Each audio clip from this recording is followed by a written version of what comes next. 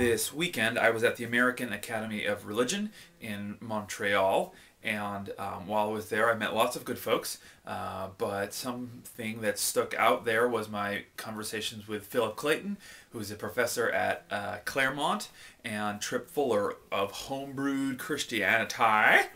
And those two gentlemen, and they are in fact gentlemen, talked to me about the Transforming Theology Project. And I had been involved. I had done some writing and some reading and some video creation for the Transforming Theology Project back in the spring.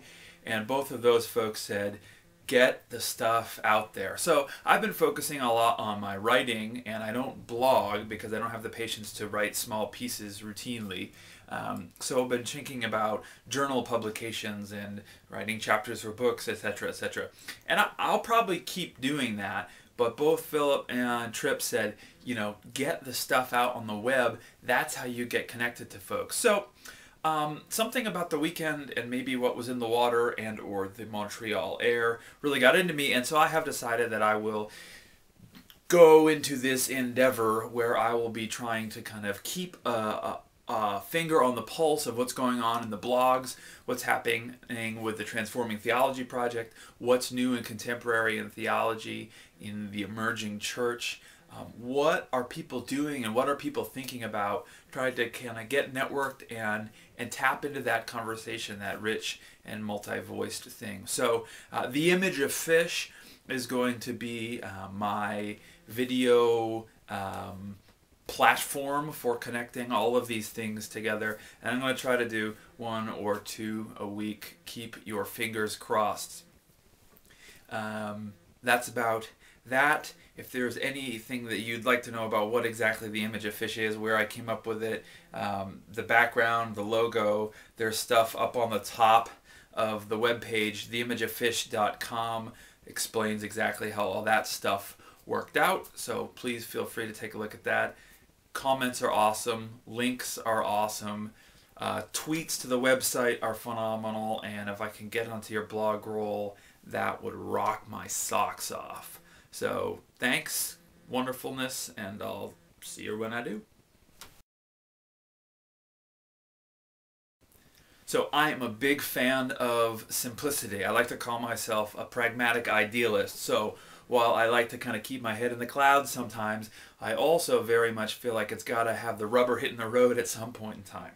I'm a big fan of the poetic, and I think that there's a lot of generative, creative energy that happens in that kind of between space where art and creativity happens.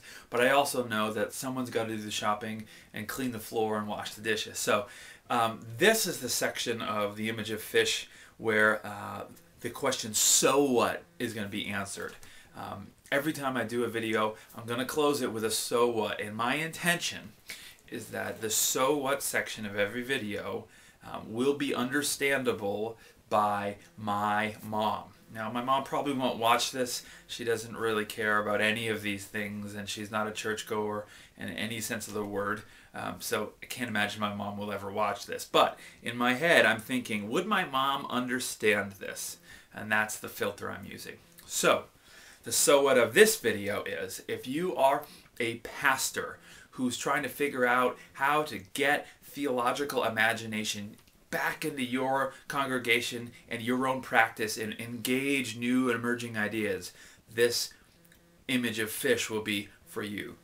If you are a theologian and or a theologian in training, a graduate student, a doctoral student, and you're doing work up in that ivory tower, but you're feeling like you're less connected from folks than you'd want to be, this is for you. I am going to try to engage some serious stuff, some big thinkies, and also get those things legs, give them feet, figure out methodologies and practices and maybe workshops and things that you could do with the congregation, maybe with other pastors in communication.